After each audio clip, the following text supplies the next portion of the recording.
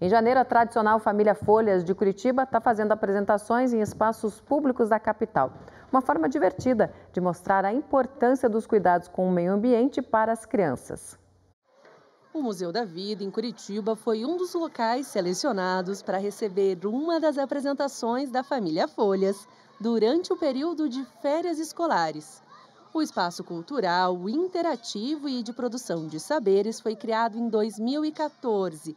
Oferece opções para brincadeiras e exposições que contam a história dos mais de 30 anos da Pastoral da Criança, fundada por Zilda Arnes.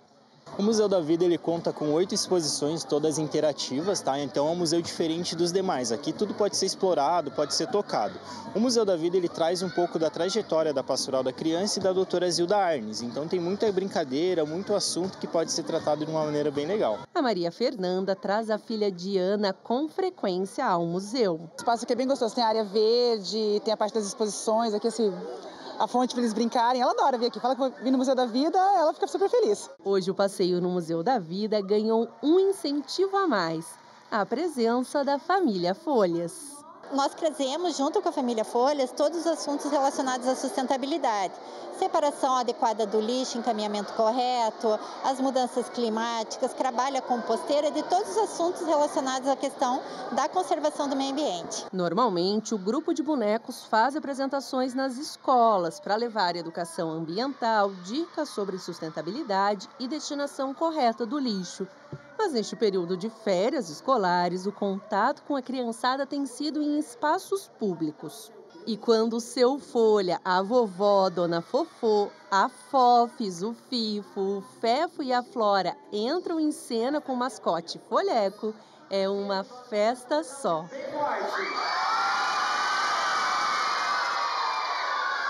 As amigas Cecília e Beatriz, de 7 anos, além de se divertirem nos espaços do museu, aprenderam um pouco mais sobre os cuidados com o meio ambiente.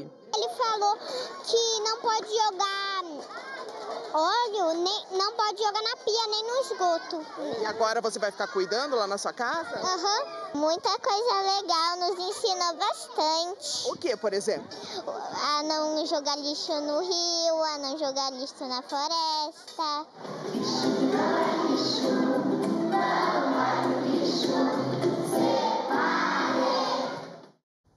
A Família Folhas ainda vai se apresentar no Bosque Reinhard Mack, dias 21 e 22 de janeiro, e depois no Parque Tanguá, de 26 a 29 de janeiro, sempre a partir das 3 horas da tarde.